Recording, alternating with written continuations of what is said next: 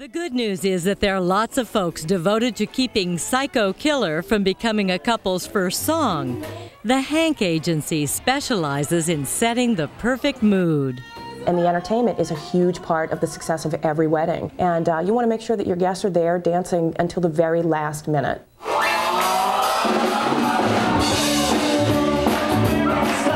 That's why Pam Lepore and Tanya Henry organize a monthly music showcase at the Hard Rock Cafe.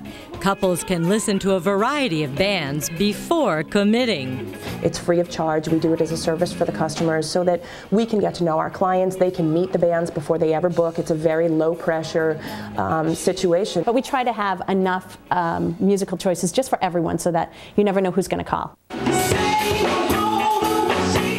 This young lady got her man, but now she wants the band. I wasn't worried about that at all. I was worried about the band.